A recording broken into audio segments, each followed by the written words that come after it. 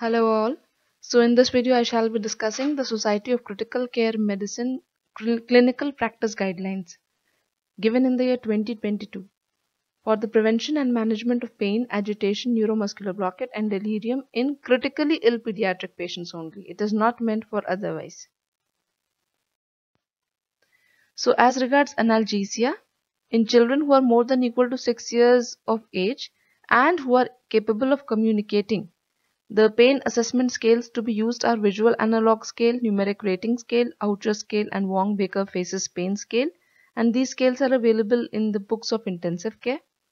In those who are not able to communicate and are critically ill, FLAC scale, that is faces, legs, activity, cry and consolability, or comfort B scales are to be used.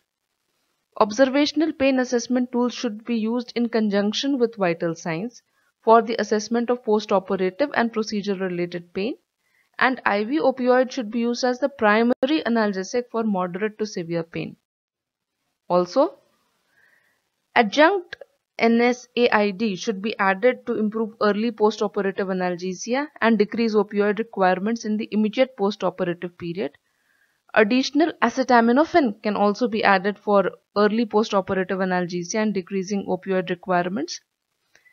Music therapy should be offered to augment analgesia in critically ill post-operative pediatric patients. Time and again, these factors have been stressed upon, but actually they haven't come into practice very widely.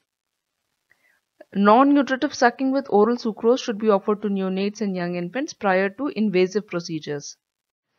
As regards sedation, these are very good guidelines and we must follow them. The Comfort B or State Behavioral Scale, a strong recommendation, or Richmond Agitation Sedation Scale, a conditional recommendation has been made to assess the level of sedation in mechanically ventilated pediatric patients. All patients requiring mechanical ventilation should be assigned a target depth of sedation we want to achieve, and a protocolized sedation should be used in these children. Daily sedation interruption is not suggested. This is due to lack of improvement in outcomes as has been seen by this group. Bundle strategies should be followed during the peri-extubation period when the sedation is low, and this is done to decrease the risk of inadvertent endotracheal tube removal, etc. And these are that a target depth of sedation should be assigned, a sedation weaning protocol should be followed, unit standards should be considered for securement of endotracheal tubes, and restrict nursing workload to facilitate frequent patient monitoring, decrease sedation requirements, and the risk of self-harm. Also, alpha-2 agonists as the primary sedative class in critically ill pediatric patients requiring mechanical ventilation is to be followed. Dexmedetomidine should be considered as a primary agent for sedation in post-operative cardiac surgical patients, especially those with expected early extubation, and to decrease the risk of tachyarrhythmias. This is very important. And continuous propofol sedation at doses less than 4 mg per kg per hour administered for less than 48 hours may be considered as a safe sedation alternative to minimize the risk of propofol-related infusion syndrome, because we know that PRIS or propofol-related infusion syndrome is characterized by acute refractory bradycardia in the presence of one or more of the following, that is metabolic acidosis, rhabdomyolysis, hyperlipidemia, and enlarged or fatty liver, and this is especially seen in patients who are being given doses higher than 4 mg per kg per hour for more than 48 hours. Short-term propofol infusion may be considered as an adjunct during peri-extubation period, and adjunct sedation with ketamine can be considered in children who are not otherwise optimally sedated. As regards neuromuscular blockade, the train of 4 monitoring should be used in concert with clinical assessment to determine the depth of neuromuscular blockade. Lowest dose of neuromuscular blockade should be used, and EEG-based monitoring is a useful adjunct for assessment of sedation depth in critically ill patients receiving neuromuscular blocking agents. Also, sedation and analgesia should be adequate enough to prevent awareness prior to and throughout the use of NMBA, because it is very distressful for the patient. The patient is completely paralyzed but he is having pain, and he is awake, he is not able to communicate, he cannot move his body, it is so very distressing. Just imagine a condition. So sedation and analgesia should be very good prior to achieving a particular depth with neuromuscular blockade, so that the patient is absolutely peaceful. Routine use of passive eyelid closure and eye lubrication should be done to prevent corneal abrasions. As regards ICU delirium, use of preschool and pediatric confusion assessment methods for the ICU or the corneal assessment for pediatric delirium is the most valid and reliable delirium monitoring tool. Routine screening for ICU delirium with the validated tool should be considered, and non-pharmacological strategies like optimization of sleep hygiene, use of interdisciplinary rounds, family engagement on rounds, family involvement with direct patient care, and performing early mobility when feasible to reduce the development of delirium should be followed. Benzodiazepine-based sedation should be minimized, and overall sedation exposure should also be minimized up to only what is required for the health of the baby. Routine use of haloperidol or any atypical antipsychotic is not recommended. However, they can be used for patients with refractory delirium, but at the same time a baseline ECG along with routine electrolyte and QTC interval monitoring in ECG should be done for patients who are receiving haloperidol or atypical antipsychotics. As regards iatrogenic withdrawal syndrome with these sedatives, use of either Withdrawal Assessment Tool 1 or Sophia Observation Scale should be used for assessment of opioid or benzodiazepine withdrawal. Routine IWS screening after a short duration when higher opioid or benzodiazepine doses are used. And until a validated screening tool has been developed, monitoring for IWS from alpha-2 agonists should be performed using a combination of clinical symptoms and validated benzodiazepine or opioid screening tool itself, because we have screening assessment tools for benzodiazepine and opioid but not for alpha-2 agonists as of now.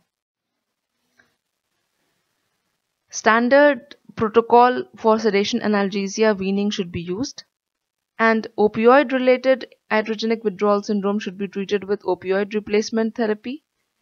Benzodiazepine related IWS should be treated with benzodiazepines, and alpha-2 agonist related IWS should be treated with IV and or oral alpha-2 agonist replacement itself to attenuate symptoms irrespective of the preceding dose and duration of alpha-2 agonist exposure.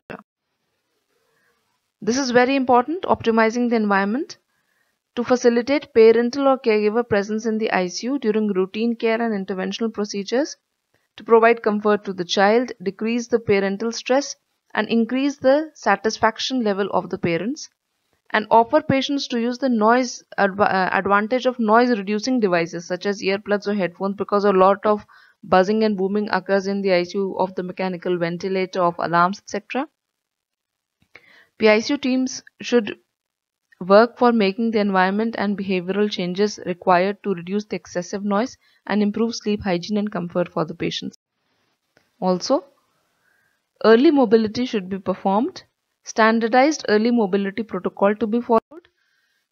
So coming on to summarization, for assessing pain, the scales which are recommended are visual analog scale, numeric rating scale, Oucher scale, and Wong-Baker-Faces pain scale in children more than 6 years of age, more than equal to 6 years of age, who can communicate, and those who cannot communicate, for example developmentally delayed or on mechanical ventilator. For them, FLAC or Comfort B scale can be used. For sedation monitoring, Comfort B scale, State Behavioral Scale are strongly recommended, while Richmond Agitation and Sedation Scale can be used as a conditional recommendation.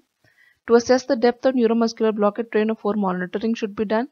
For monitoring delirium, preschool CAM ICU and pediatric CAM ICU can be used, and corneal assessment of pediatric delirium can also be used. Also, the barriers to assessment of pain are altered sensorium, developmental delay, and a child on mechanical ventilator. Risk factors for delirium are young age, cyanotic heart disease, developmental delay, over-sedation, and on mechanical ventilation.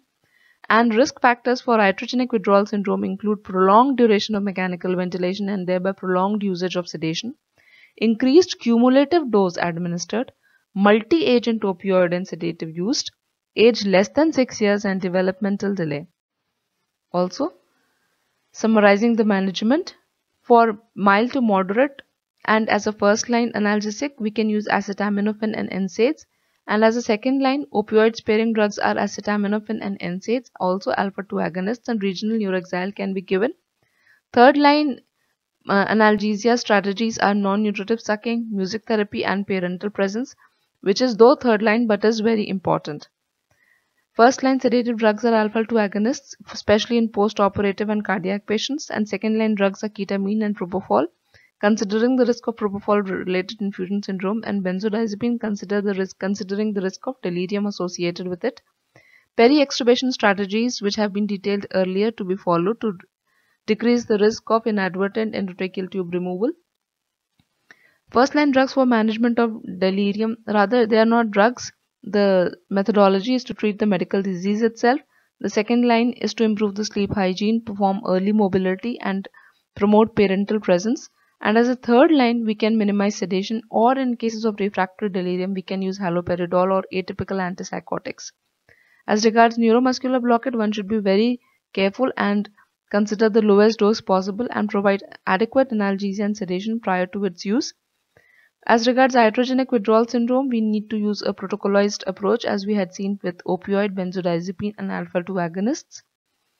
And a protocolized analgosedation is the key thing which the clinical practice guidelines have stressed upon. So as regards iatrogenic withdrawal syndrome, as already discussed, methadone for opioid, lorazepam for benzodiazepine, and alpha-2 agonists for the same. Thank you so much for a patient watching, and please do share the knowledge. Thanks a lot.